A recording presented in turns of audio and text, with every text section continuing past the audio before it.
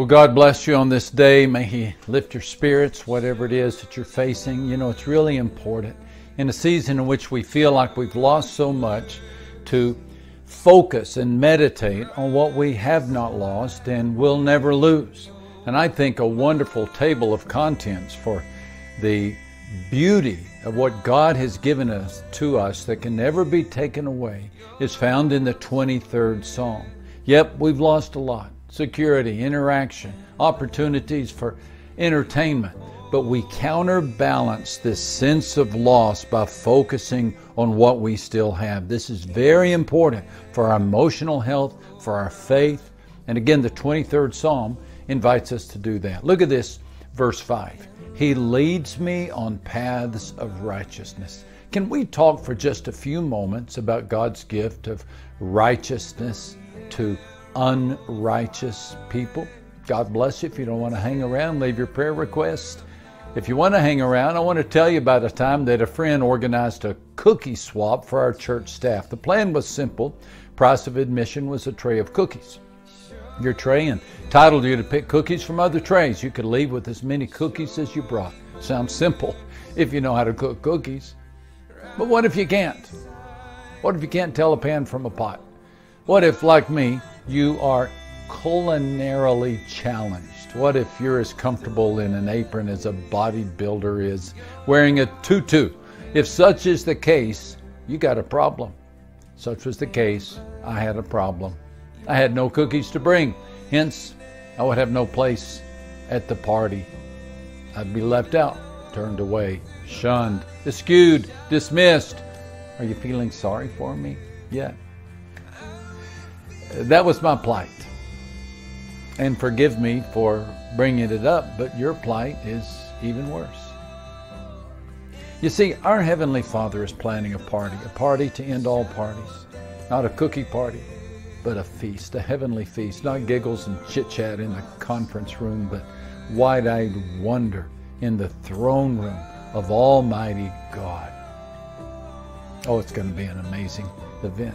No egos, no power plays, guilt, shame, sorrow, all checked at the gate.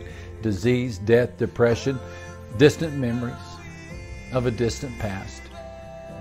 What we now see daily, we'll never see there. It's going to be perfect. But the problem is we are anything but. This is our problem. God is righteous, and we are not.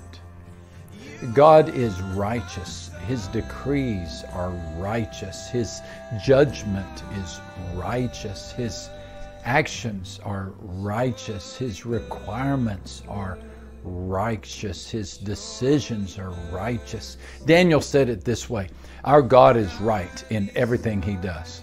Daniel 9 and verse 14. God's never wrong. Never rendered a wrong decision. Never experienced a wrong attitude. Never taken a wrong path. Never said the wrong thing. Acted in the wrong way. He's never too late, never too early, never too loud, never too soft, never too fast, never too slow. He always has been and always will be right. He is righteous.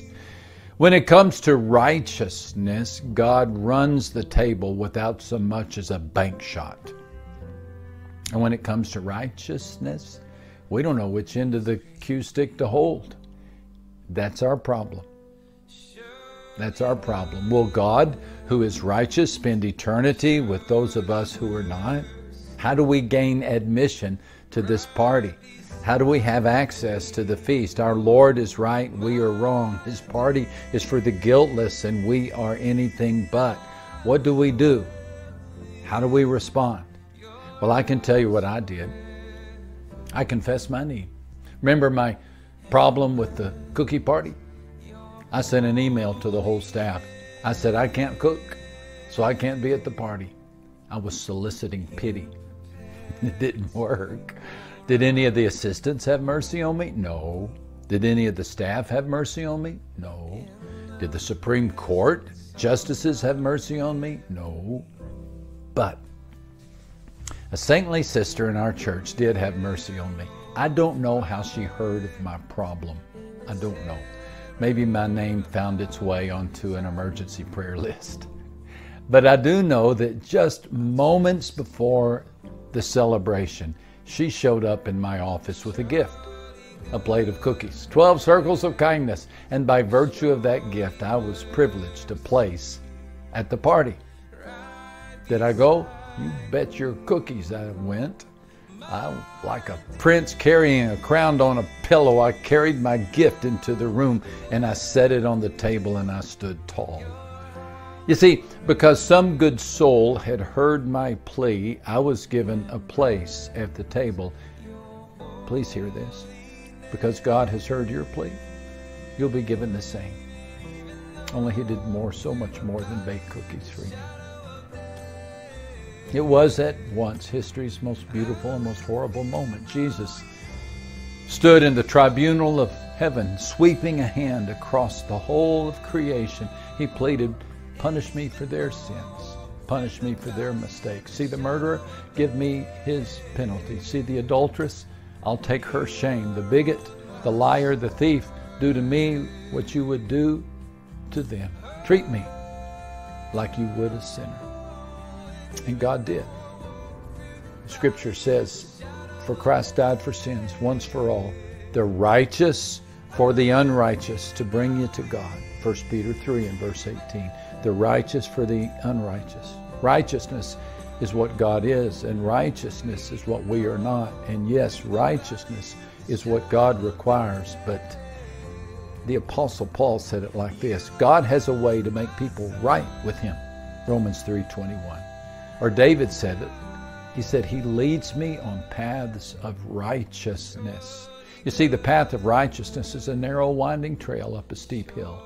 And at the top of the hill is a cross. And at the base of the cross are countless bags full of innumerable sins. Calvary is the compost pile for our guilt. Would you like to leave yours there as well?